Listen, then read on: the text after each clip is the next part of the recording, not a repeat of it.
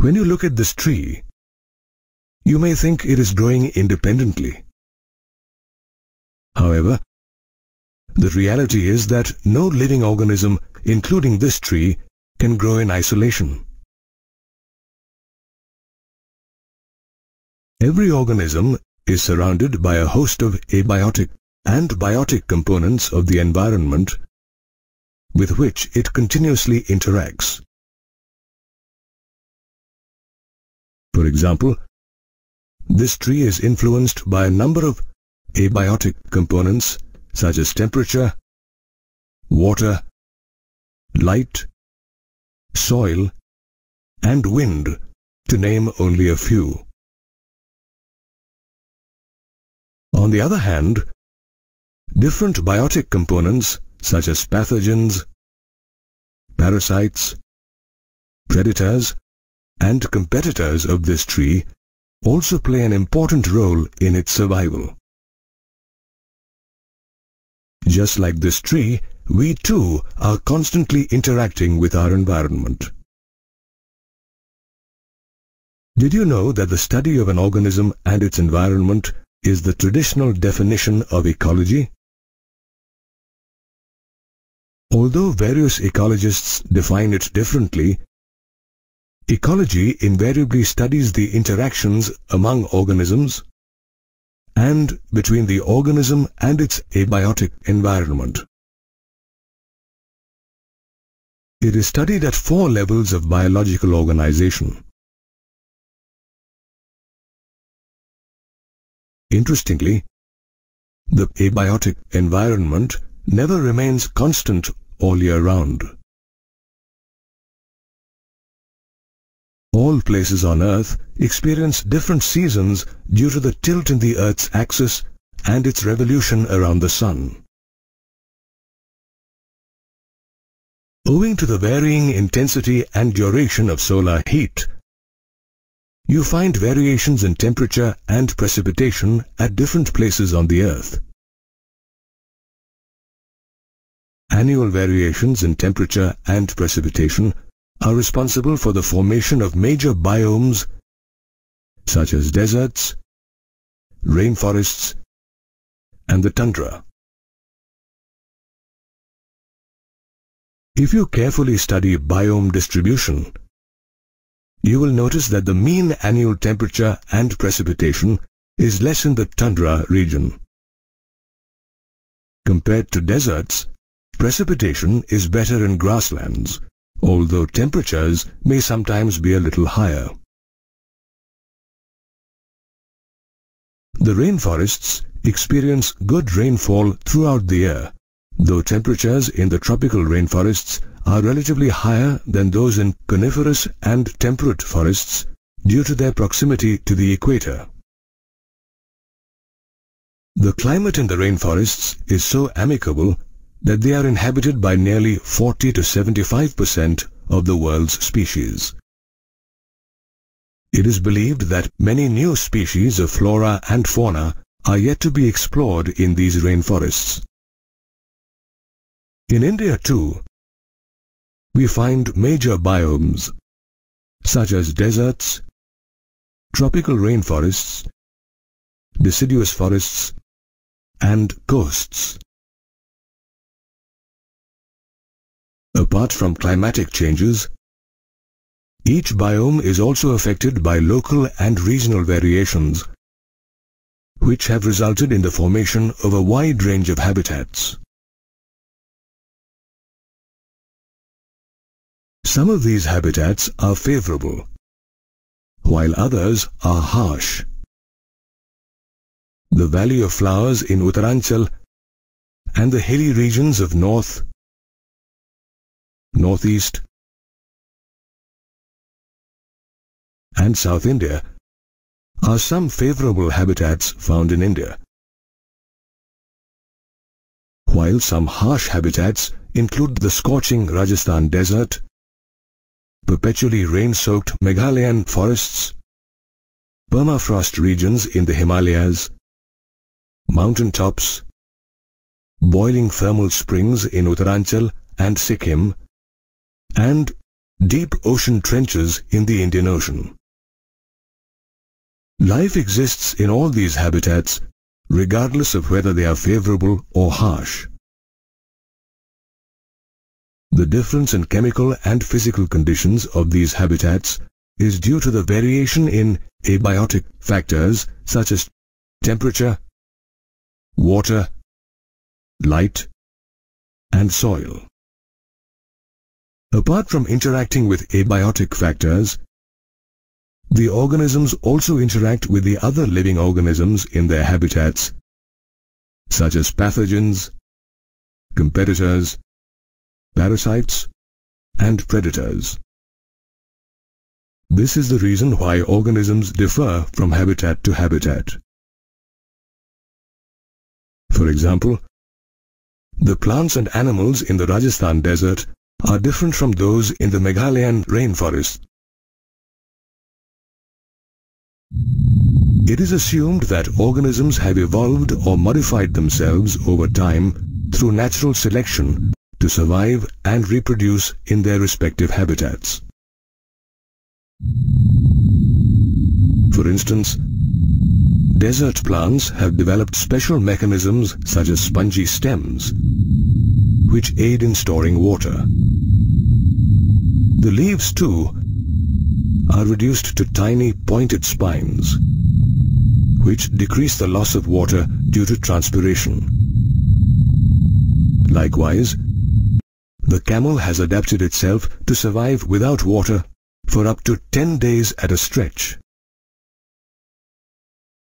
On the other hand, plants growing in rainforests have developed special mechanisms such as leaves with drip tips and thick, waxy surfaces which allow water to run off. Moreover, some climbers grow on tall plants to receive sunlight. In this way, every organism slowly adapts to the physico-chemical conditions of its habitat as well as its biotic components to survive and reproduce. If you observe your environment, you will notice several physical or abiotic factors such as temperature, water, light, and soil. These abiotic factors have a strong bearing on the life and existence of plant and animal species in different regions of the planet. Moreover, every organism adapts itself in various ways to these factors.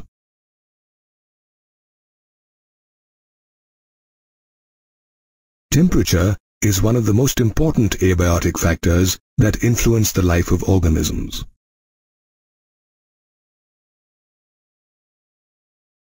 On Earth, the average temperature on land varies seasonally. Moreover, as you move away from the equator towards the poles, you will notice a progressive decrease in temperature. Similarly, as you climb mountains, temperature decreases with an increase in altitude. On our planet, temperature ranges from sub-zero levels in the polar areas and high altitudes to more than 50 degrees centigrade in tropical deserts in summer. Interestingly, there are some unique habitats such as thermal springs and deep-sea hydrothermal vents where the average temperature exceeds 100 degrees centigrade. Did you know that temperature influences the kinetics of enzymes and through it, basal metabolism and other physiological functions and activities performed by an organism?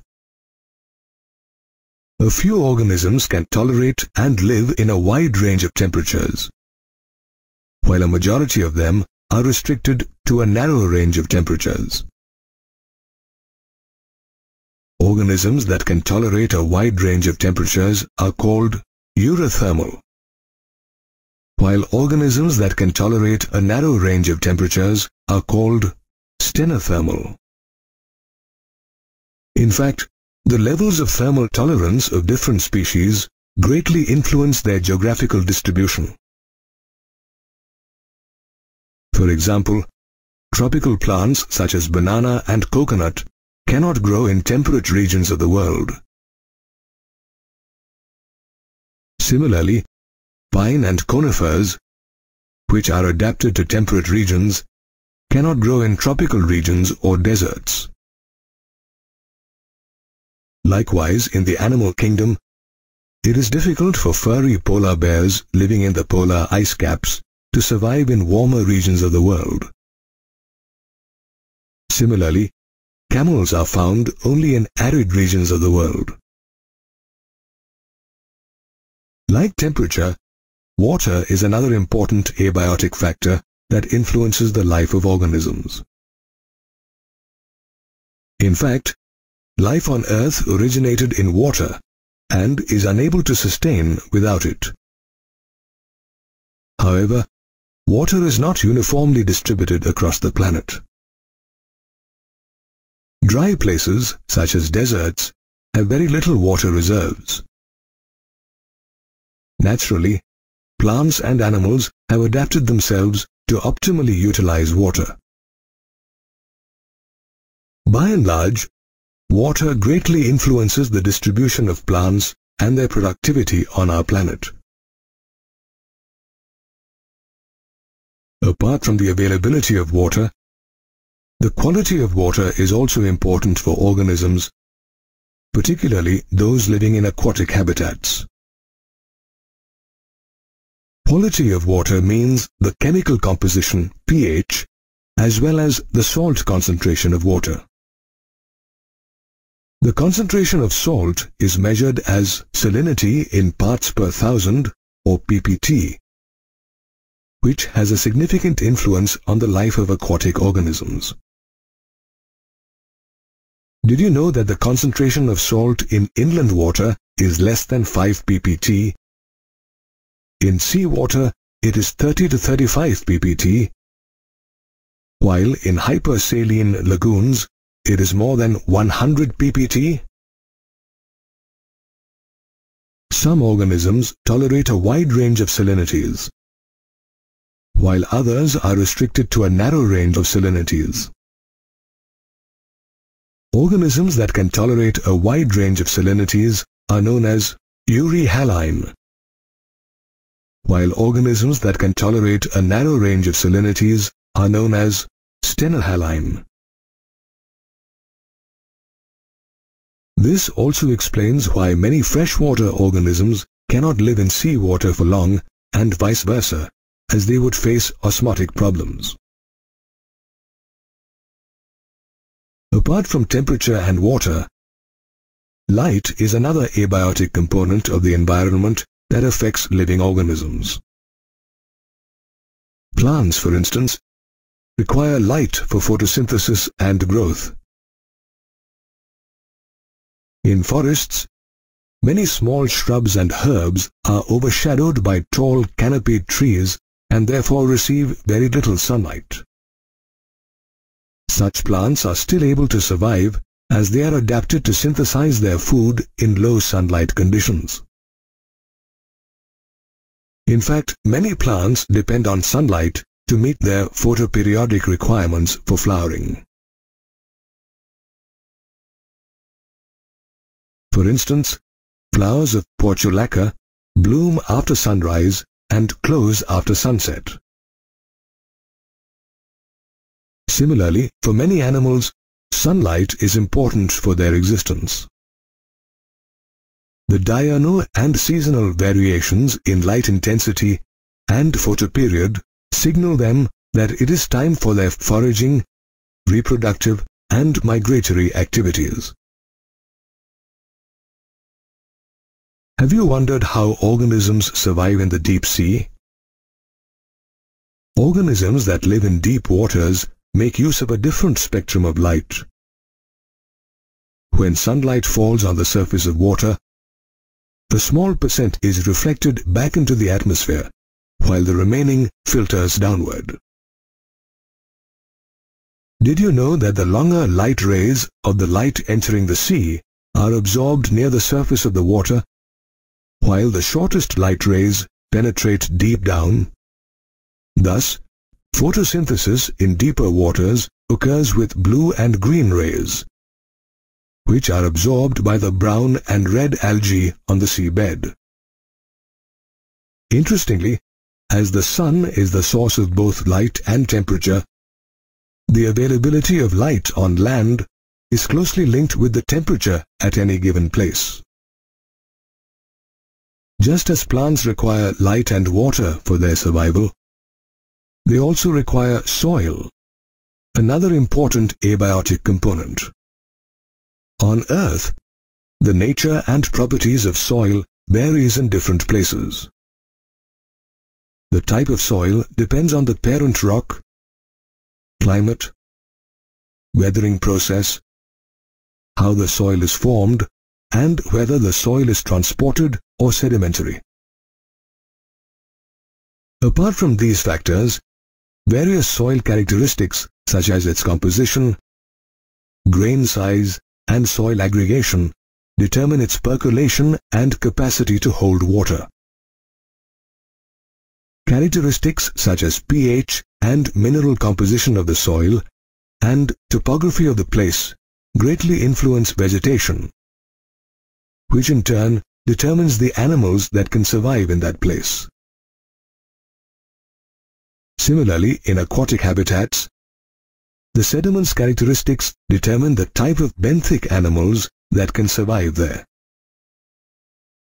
Organisms living in this zone are called benthos, which include chitons, oysters, mussels, sponges, corals, and crabs.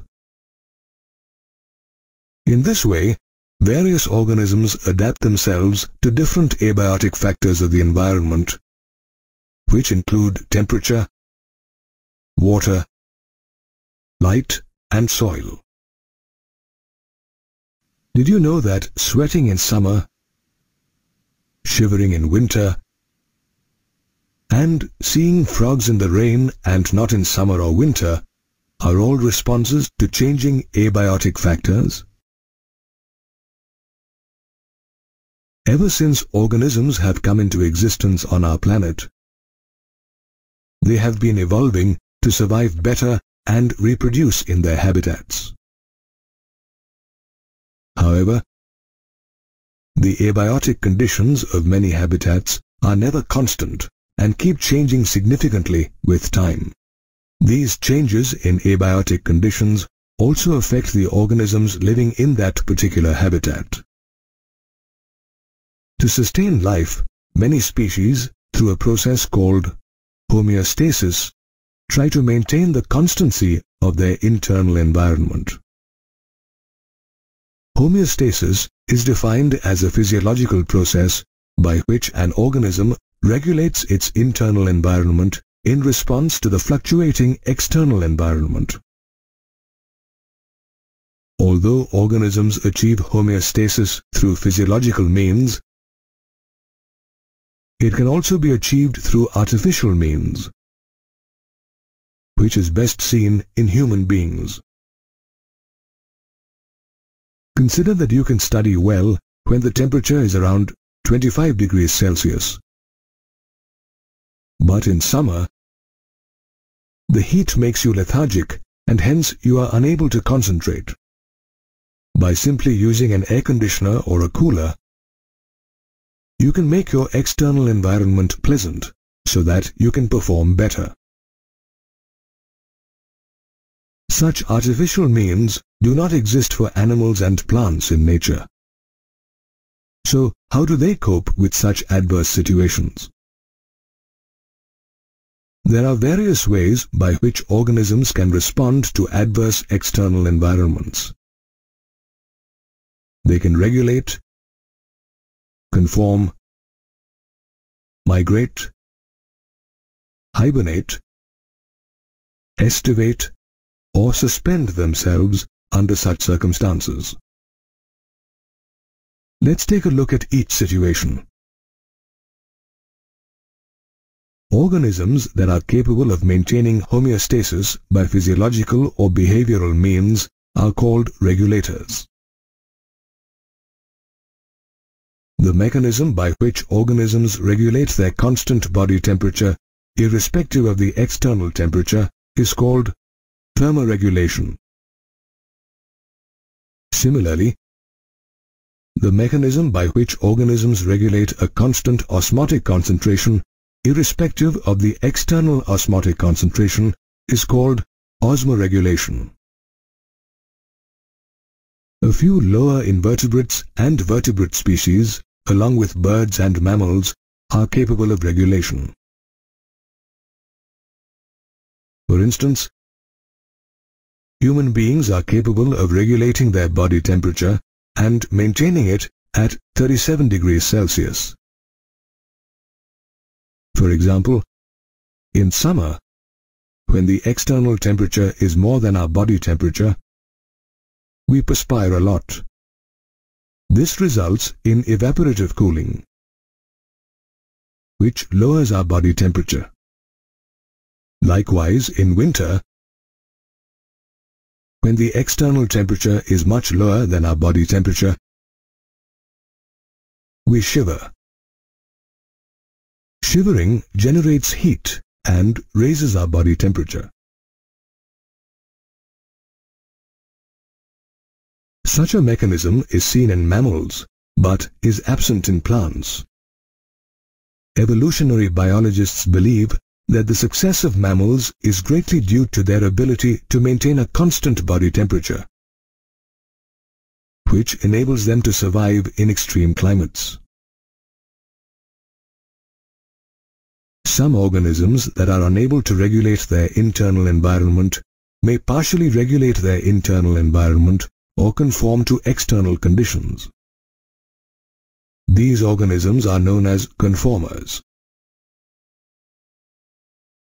Studies show that almost 99% of animals and nearly all plants belong to this category. The body temperature of such organisms changes according to the ambient temperature. Similarly, in the case of aquatic organisms, their osmotic concentration changes according to the ambient water osmotic concentration. Although maintaining a constant internal environment has advantages, conformers did not evolve into regulators. The reason is that processes like thermoregulation and osmoregulation consume a lot of energy, particularly in small animals, where heat loss or heat gain is a function of the surface area. Such animals have a larger surface area compared to their volume, and so they tend to lose their body heat very quickly when the outside temperature is low. Moreover, they consume a lot of energy to generate body heat, and this is why you rarely find small animals in the polar regions. Interestingly, during the course of evolution, the costs and benefits of maintaining a constant internal environment were taken into consideration, and thus some organisms have evolved to become regulators, while others have remained conformers. Sometimes, stressful external conditions may be localized or have a short duration. In such situations, organisms may migrate, hibernate, estivate, or suspend to survive. Particularly during winter, you may have read about or witnessed the arrival of migratory birds such as the greater flamingo, Siberian cranes, and northern shoveler from Siberia and other cold northern regions to the famous Keoladeo National Park in Bharatpur in Rajasthan. Similarly, in Europe too, people staying high up in the Alps come down to the valleys during winter. Migration is seen in animals that are capable of moving from stressful environmental conditions to a place that offers a favorable climate. But what about animals that are unable to migrate? Such animals are likely to cope with the unfavorable conditions by undergoing hibernation during winter to preserve energy and estivation in summer to avoid heat-related problems and desiccation. Interestingly, many zooplanktons in lakes and ponds are known to enter diapause, a state of suspended development during unfavorable conditions. Although these mechanisms are seen in animals, plants too show various responses to stressful external conditions. They usually suspend themselves in unfavorable conditions. In the case of bacteria, fungi, and lower plants, thick-walled spores are produced, which help them survive in unfavorable conditions and germinate in favorable conditions. Similarly, in higher plants, seeds and other vegetative reproductive structures are produced,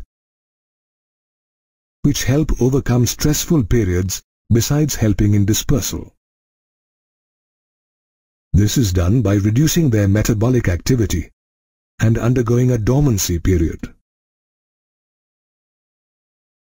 In favorable conditions, these seeds and vegetative reproductive structures germinate to form new plants. In this way, we see that to respond to stressful abiotic conditions, various organisms regulate, conform, migrate, hibernate, estivate, or suspend themselves. Some animals live in arid regions, while some animals thrive in polar regions.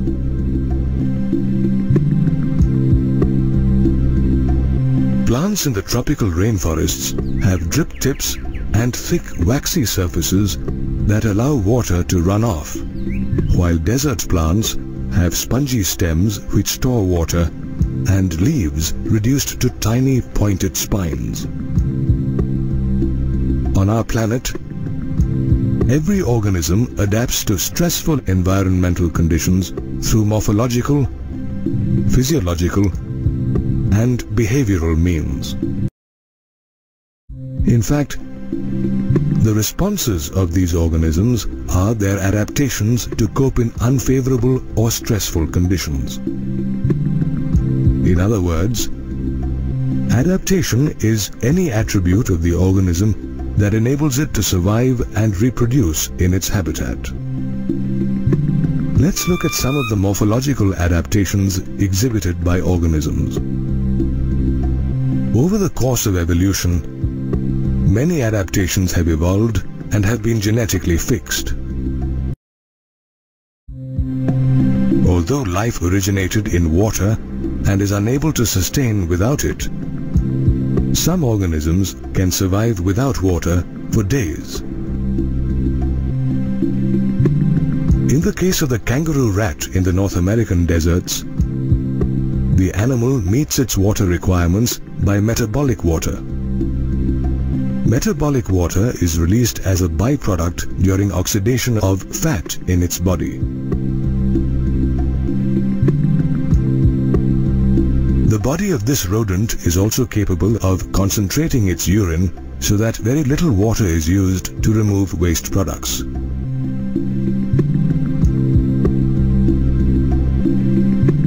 Likewise, the camel can also survive without water for 10 days at a stretch and is capable of raising its body temperature to nearly 42 degrees Celsius to prevent the loss of water.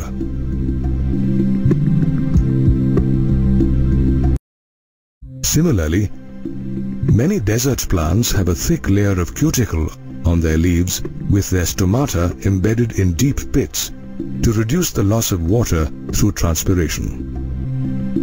These plants have also adopted a special photosynthetic pathway called CAM, or crassulacean acid metabolism, which enables their stomata to remain closed during the day.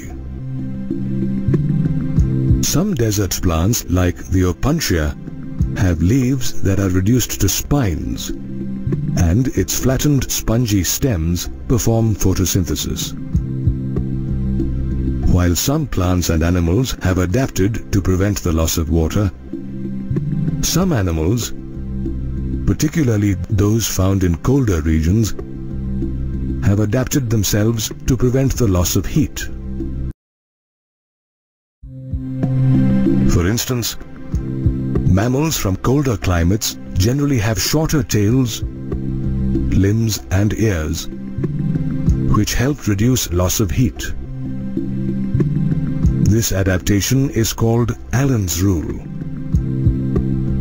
Moreover, in the polar seas, aquatic mammals such as seals, whales and dolphins have a thick layer of fat known as blubber below their skin, which acts as an insulator and minimizes the loss of body heat. Apart from morphological adaptations, some organisms physiologically adapt themselves to respond to stressful situations. For example, as you ascend a mountain, atmospheric pressure and oxygen decrease, and you begin to experience altitude sickness. Its symptoms are fatigue, nausea, and palpitations. But in 2 to 3 days, your body gets acclimatized to such stressful conditions, after which you don't experience altitude sickness. This is because your body has increased the production of red blood cells, decreased the binding capacity of hemoglobin, and increased your rate of breathing to compensate for low levels of atmospheric oxygen. This also explains why tribes living in high altitudes have higher hemoglobin than those dwelling in the plains. While some organisms adapt themselves to live in high altitudes, a variety of marine invertebrates such as jellyfish, octopus, starfish, and fish such as the anglerfish and lanternfish thrive in deep ocean waters, where the pressure could be 100 times more than the normal atmospheric pressure. Such organisms show a fascinating array of biochemical adaptations to survive in such extreme conditions. Another interesting adaptation is by organisms found in harsh habitats such as deep-sea hydrothermal vents and hot springs, where temperatures exceed 100 degrees Celsius. Here, microbes belonging to the Archaebacteria form flourish. While some organisms thrive in temperatures above 100 degrees Celsius, other organisms flourish in the Arctic and Antarctic waters, where temperatures are always below zero. Apart from physiological and morphological adaptations, some organisms also show behavioral adaptations to cope with their changing environment. For example, the desert lizard manages to keep its body temperature fairly constant by absorbing heat while lying in the sun when its body temperature is below normal. But when the ambient temperature is high, it moves into the shade. Likewise, some organisms such as earthworms, frogs, moles, and snakes burrow into the soil to escape the above-ground heat. Therefore, these animals are rarely seen on the ground in scorching summers. In this way, To adapt to unfavorable conditions, organisms have undergone morphological, physiological, and behavioral changes. An individual never lives in isolation. It prefers to stay in association with other species or individuals of its own kind. Such a group of individuals belonging to the same species living in a given geographical area that share or compete for similar resources and interbreed only among themselves is known as population. For instance, in this forest, apart from this tribe, you will find an elephant, deer, and tiger population. Although such populations interbreed or sexually reproduce, some groups of individuals that asexually reproduce, such as bacteria and fungi, also constitute a population. Populations of various organisms tend to cope with the changing environment for their survival. Evolutionary changes through natural selection take place at the population level, and so population ecology is an important field of ecology. Interestingly, a population has certain characteristics or attributes such as birth and death rates, sex ratio, age distribution, and population density, which are statistically measured. However, these attributes cannot be calculated for individual organisms. Birth and death rates are expressed in terms of per capita. That is, by dividing the total number of births or deaths by the total population that exists in a given time period. For example, in a wetland, there were 100 typha plants last year and 60 new plants are added, taking the current population to 160. The birth rate is measured by dividing the total number of births by the total population, which is 60 divided by 100 or 0.6 offspring per typha per year.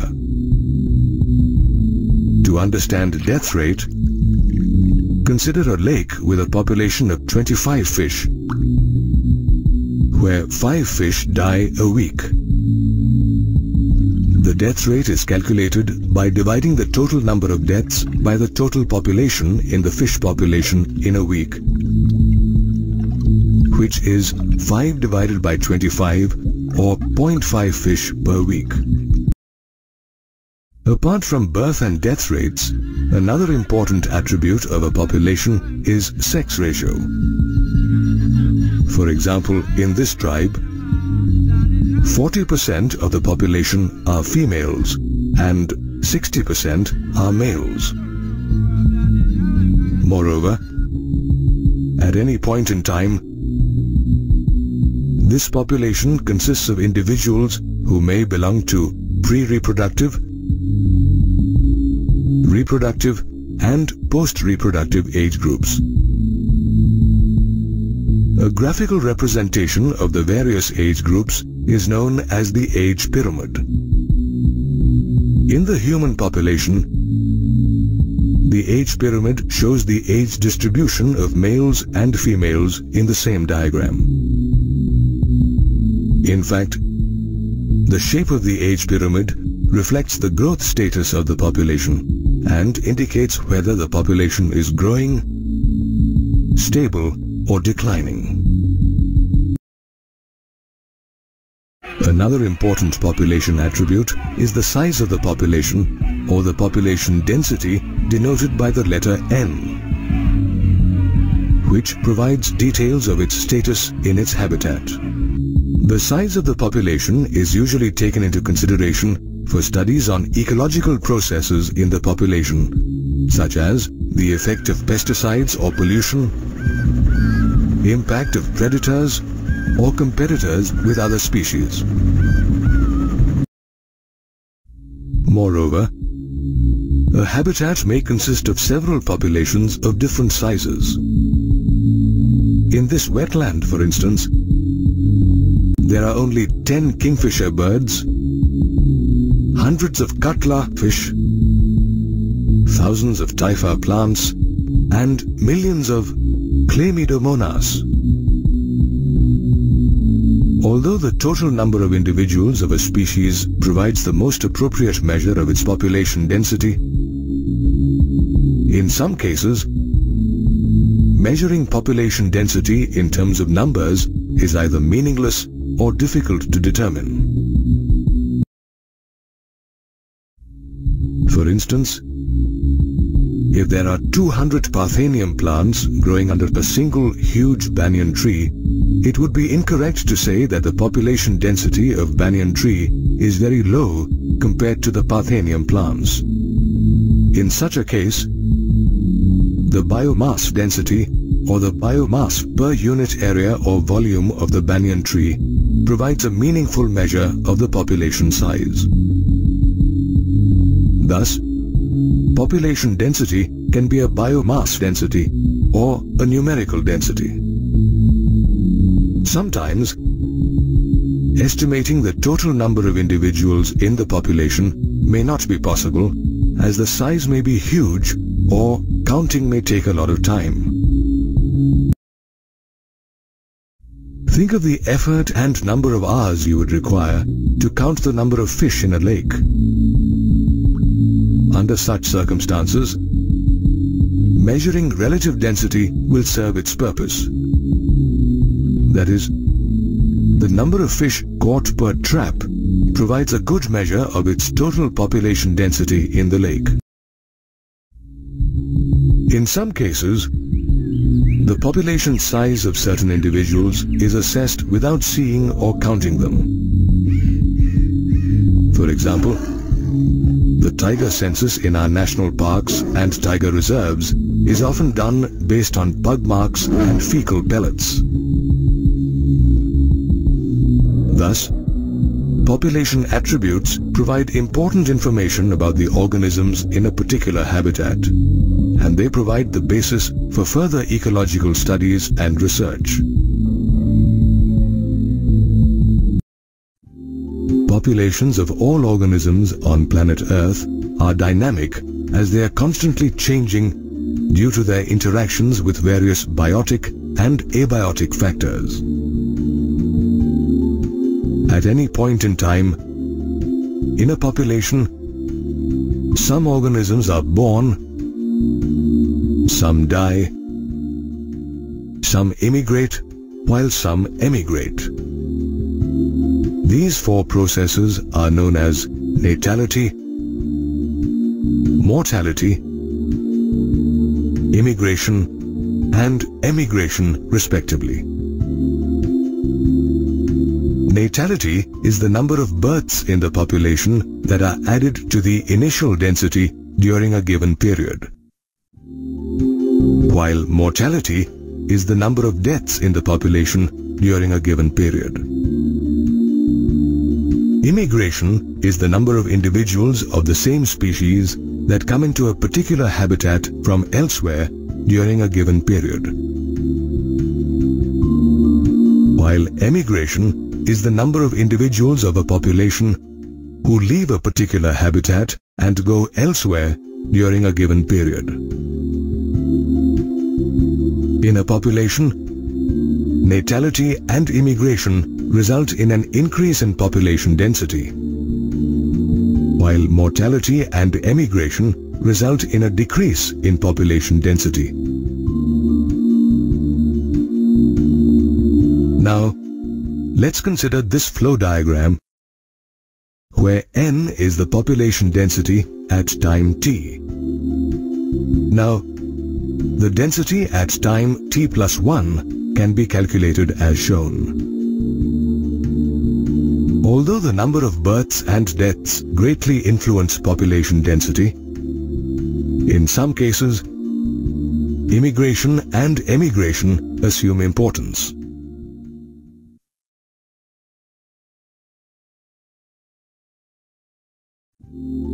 For instance, if a newly formed habitat is colonized by great egret birds, the immigration of the egrets has a greater significance in determining the population density rather than the natality in this population. Likewise, if most of these birds fly to another wetland, then the emigration of these birds has a significant contribution to determining population density rather than deaths in this population. Thus, populations grow through births and immigration and decline through deaths and emigration. Growth is the most fundamental dynamic feature exhibited by populations. Interestingly, population growth exhibits two patterns: exponential growth and logistic growth.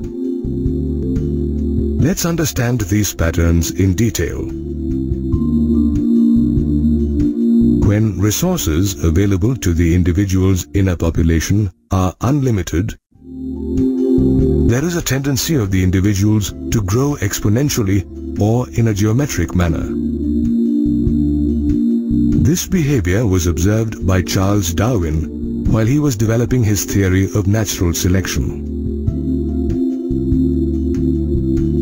He also showed that a slow-growing animal, such as the elephant, could also reach enormous numbers if resources such as food and space were inexhaustible.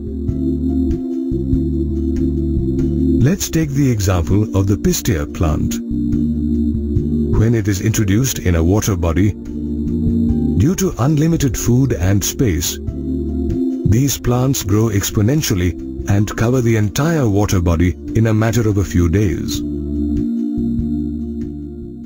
Considering the population size as N, birth rates as B, and death rates as D, the increase or decrease in population size during a unit time period T is as shown.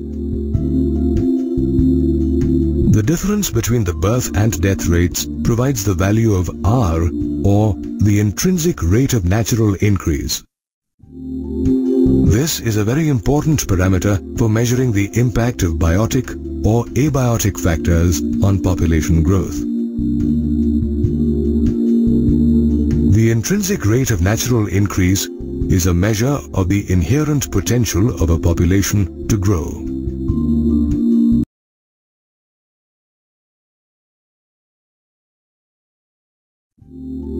Did you know that the value of R for the Norway rat is 0.015 and for the flower beetle is 0.12?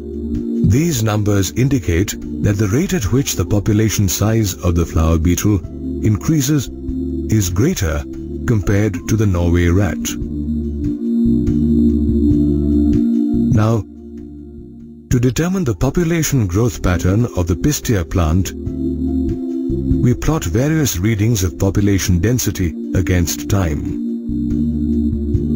On plotting the readings, you will notice a J-shaped curve which shows two phases, a lag phase followed by an acceleration phase. Moreover, with the basic knowledge of calculus, you can derive the integral form of the exponential growth using the equation as shown.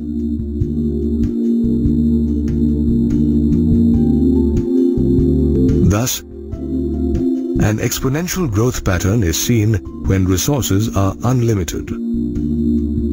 However, when resources are limited, the population growth pattern is logistic.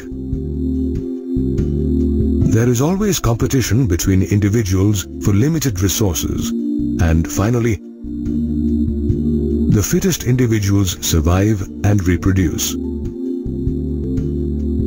Keeping this fact in mind, the governments of many countries have introduced various restraints to limit human population growth.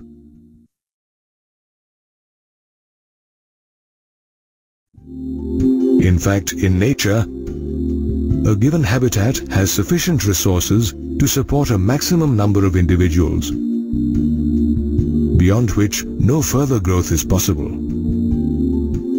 This maximum capacity or limit is called the carrying capacity of the species in that habitat,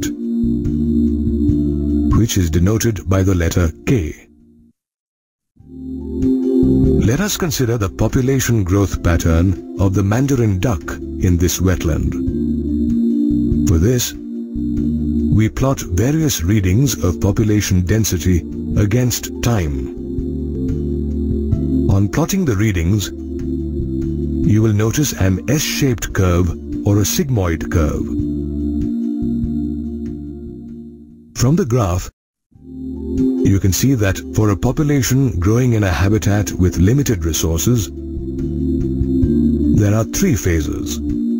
Initially, a lag phase, followed by phases of acceleration and deceleration, and finally, an asymptote, when the population density reaches the carrying capacity.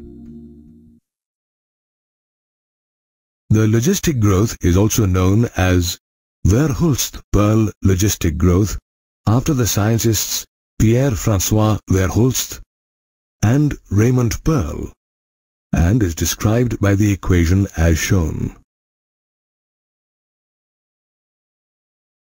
In nature, as the resources available for growth are limited, the logistic growth model is considered a more realistic one.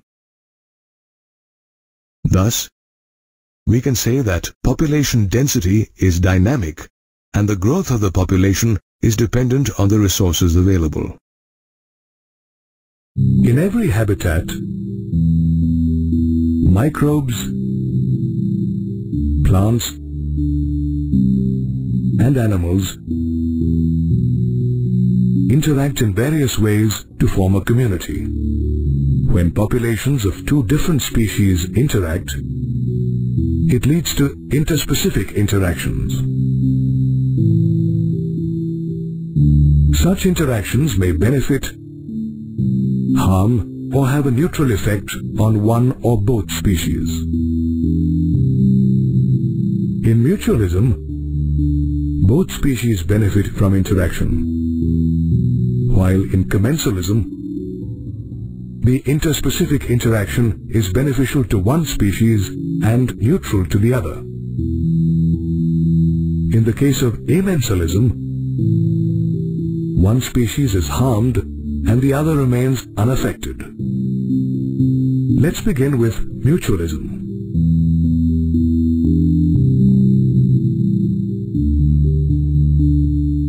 Plants and animals show diverse and fascinating examples of mutualism. Did you know that lichens also exhibit mutualism-type interaction? In lichens, algal and fungal partners live together by mutually benefiting each other. The algal partner provides food to the fungal partner, and in return, the fungal partner provides shelter to the algal partner. Likewise, some higher plants also show mycorrhizal association, in which fungi are connected to the roots of the plant. The fungi help the plant absorb nutrients from the soil, while the plant provides food in the form of carbohydrates to the fungi.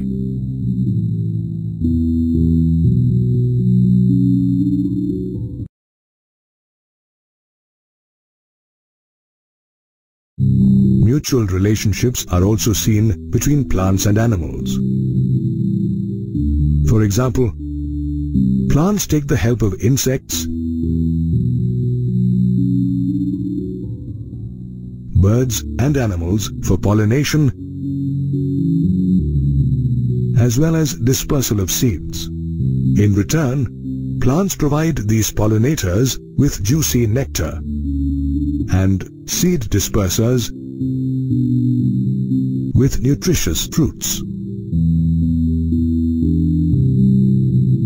In fact, a given fig species is pollinated only by its partner wasp species and no other species.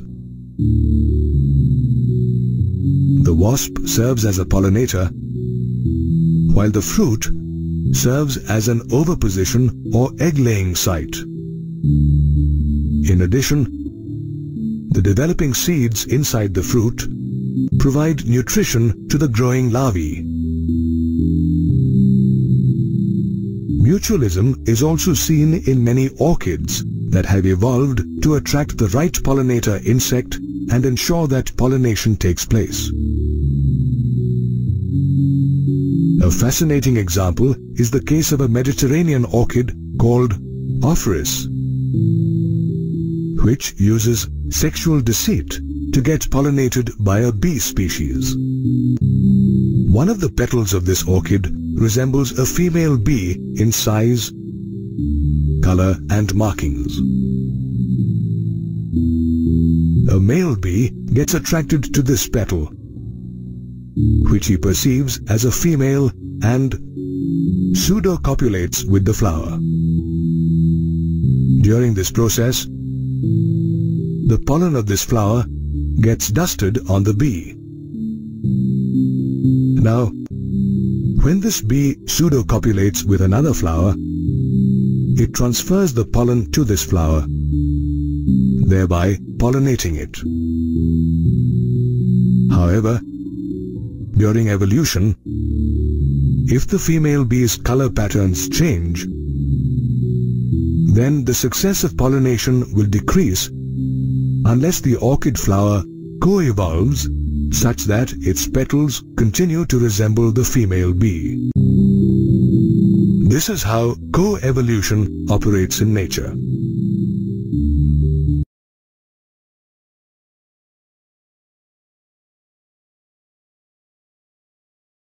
Apart from mutualism, another interspecific interaction is commensalism, seen in plants, animals, and the aquatic world.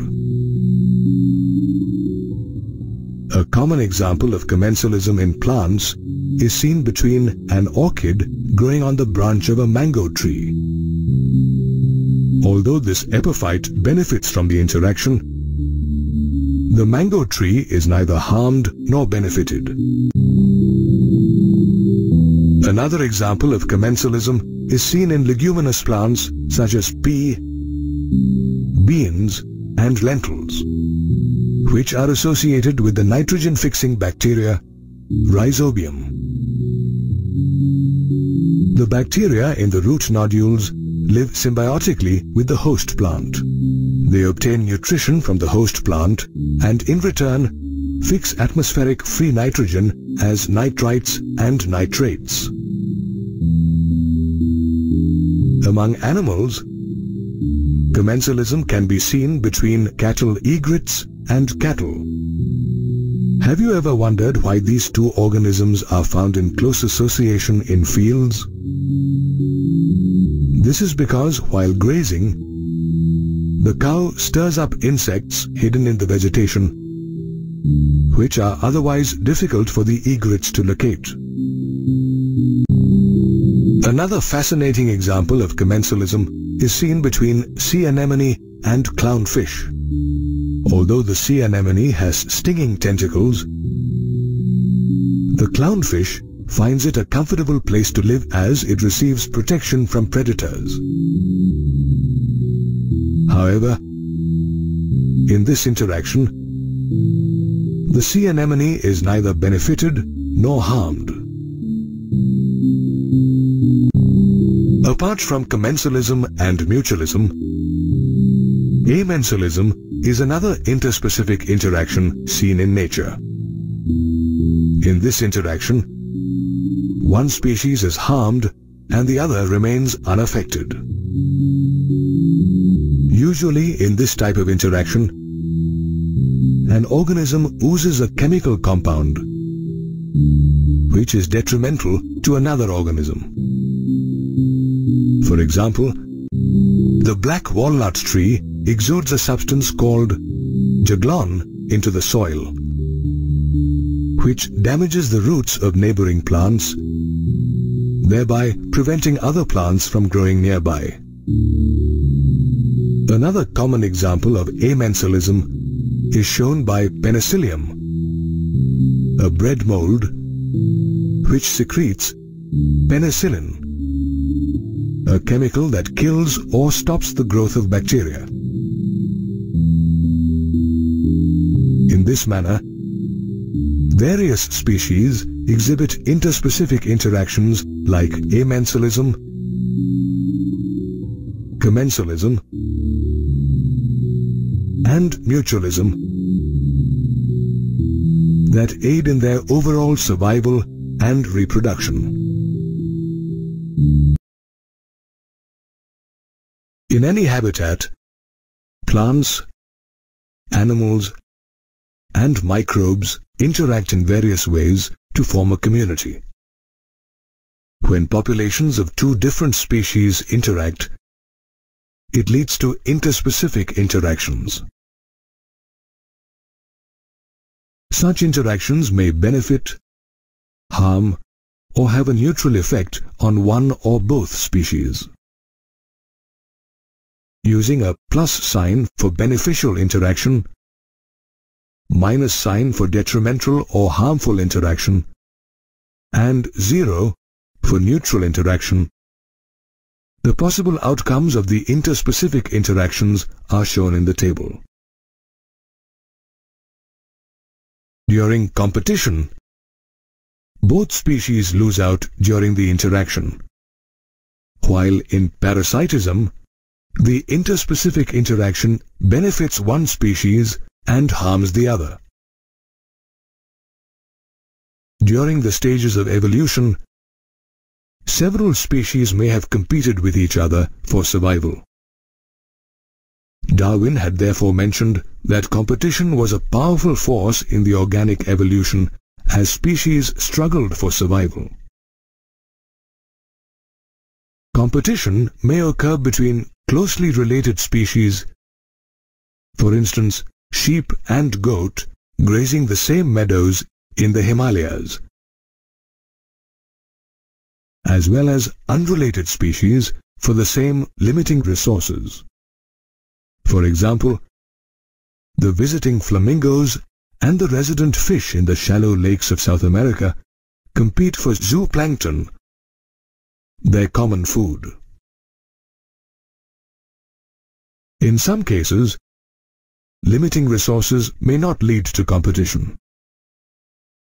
This is because the feeding efficiency of one species is reduced in the presence of another species, even if resources are abundant. Such a competition is known as interference competition. Therefore, competition is best defined as a process in which the fitness of one species, measured in terms of its intrinsic rate of natural increase, or R, is significantly lowered in the presence of another species.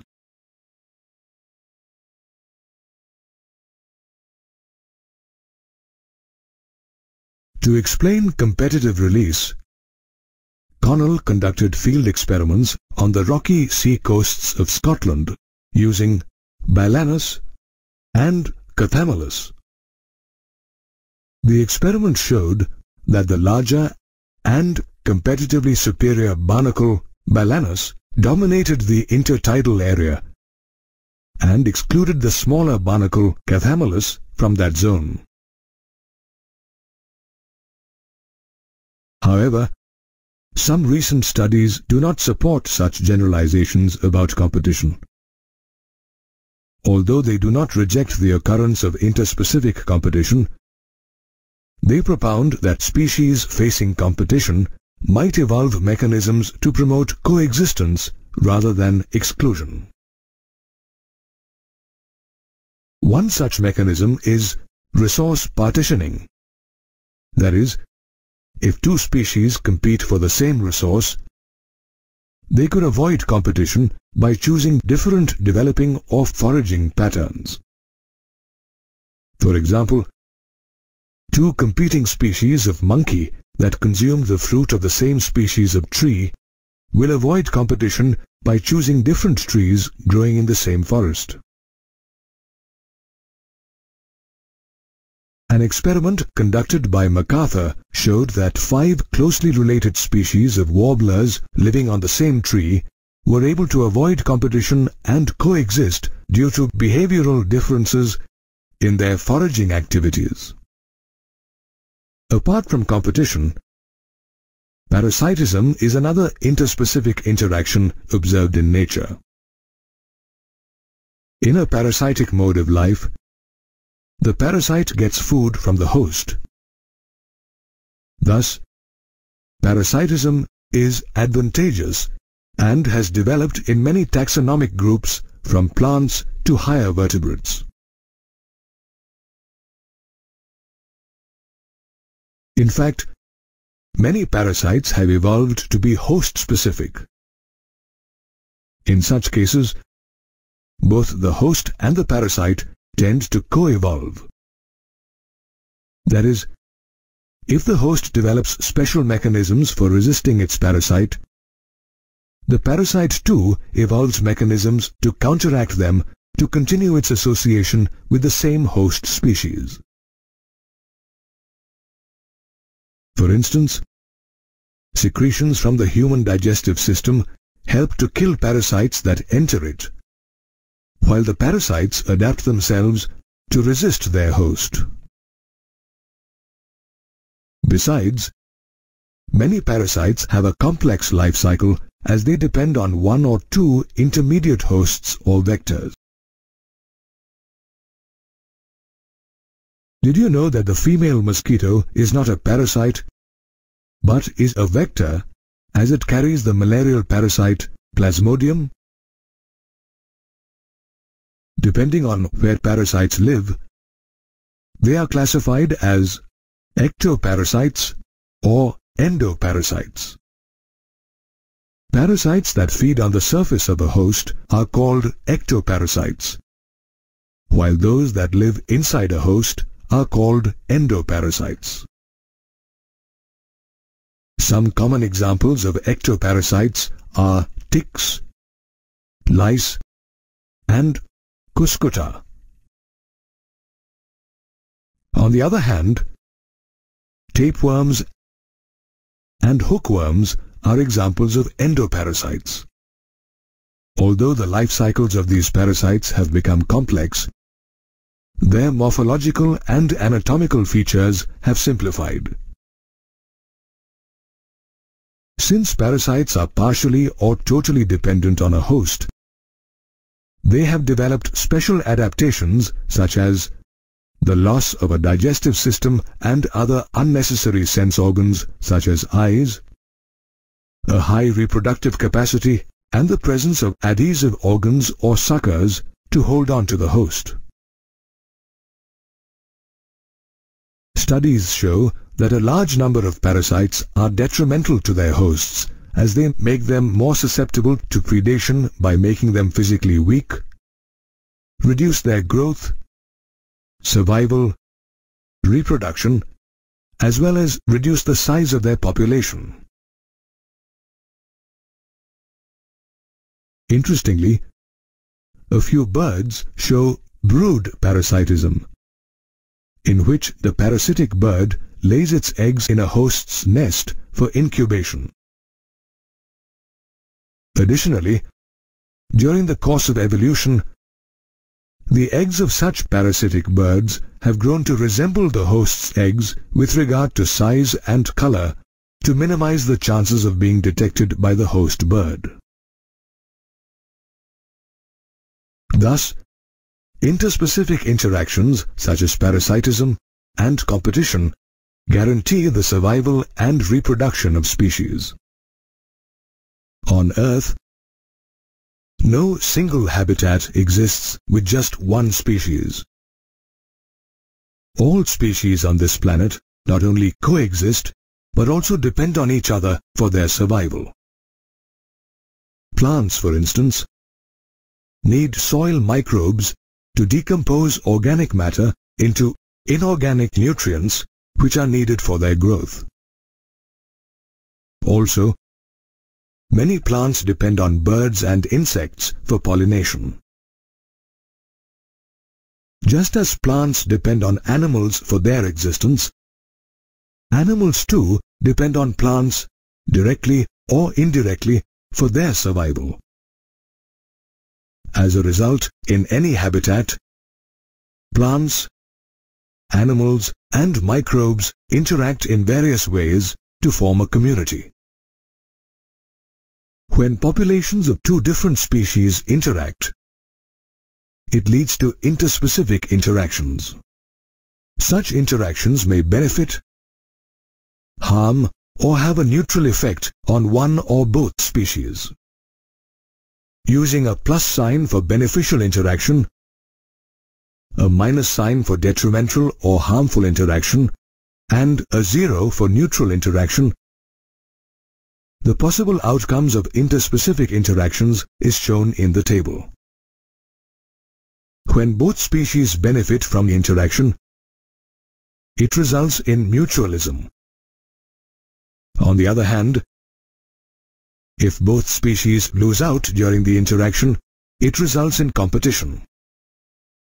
In both parasitism and predation, the interspecific interaction benefits one species while it harms the other species. However, when interspecific interaction is beneficial to one species and neutral to the other, the interaction is known as commensalism. On the other hand, if the interaction of one species is harmed and the other is unaffected, the interaction is known as amensalism. Interestingly, a common feature seen in predation, parasitism, and commensalism is that the interacting species live close together. Let's look at predation in detail. When members of one species, called the predator, feeds on another species called the prey, the interaction is known as predation. For plants, herbivores are the predators, which in turn are predated by carnivores. In fact, predation helps in the transfer of energy from one trophic level to another.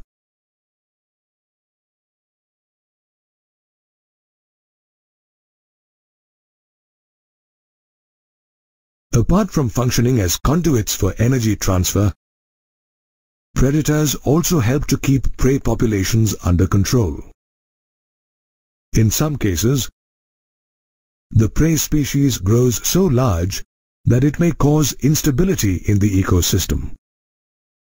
For example, due to the absence of natural predators in a specific geographical area, the introduction of an exotic species such as the water hyacinth causes it to grow and spread fast and wide. For example, the introduction of a prickly pear cactus into Australia in the early 1920s created havoc as this plant spread rapidly into millions of hectares of rangeland. The spread was brought under control only after the introduction of a moth, Cactoblastis cactorum, a cactus-feeding predator from South America. Such biological control methods are also used to control agricultural pests. Another function of predators is to help maintain species diversity, thereby minimizing the intensity of competition among competing prey species. For example, a starfish, Pisaster, is an important predator in the rocky intertidal communities on the American Pacific coast. It feeds on a mussel, Mytilus, and is responsible for maintaining the species diversity in intertidal communities. In an experiment, all the starfish were removed from an enclosed area. This resulted in the rapid expansion of the mussel population, and more than 10 invertebrate species became extinct within a year due to interspecific competition. The interaction between Pisaster and Mytilus thus helped maintain the species diversity in these communities. If a predator is highly efficient, it can overexploit its prey, thereby resulting in the extinction of its prey and eventually itself. However, such a situation rarely occurs in nature, as predators are prudent. They do not kill too many prey and leave some for later. Several prey species too have evolved various defenses to lessen the impact of predation. Some species of insects and frogs use camouflage to protect themselves from predators. Moreover, some prey contain poisonous chemicals which keep predators away. For instance, the monarch butterfly contains a chemical that makes it highly distasteful to predator birds. Interestingly, the butterfly acquires this chemical in its caterpillar stage by feeding on a poisonous weed. These are some ways in which animals escape predation. But how do plants protect themselves from predation by herbivores? In fact, nearly 25% of insects are phytophagous, which means they feed on plant sap and other plant parts. Therefore, plants have developed a variety of morphological and chemical defense mechanisms against herbivores. The presence of thorns and spines is the most common morphological means of defense in some plants like acacia and cactus. Also, a few plants like Calotropis and some fungi have chemical defense mechanisms which include the production of harmful and distasteful chemicals. These chemicals make the herbivore sick, inhibiting its digestion, impacting its reproduction, and sometimes may even kill the predator. In fact, the Calotropis plant produces a highly poisonous cardiac glycoside, which is why animals don't consume this plant. Did you know that a wide variety of chemicals such as nicotine, caffeine, quinine, and opium extracted for commercial purposes are actually produced by plants as defenses against grazers?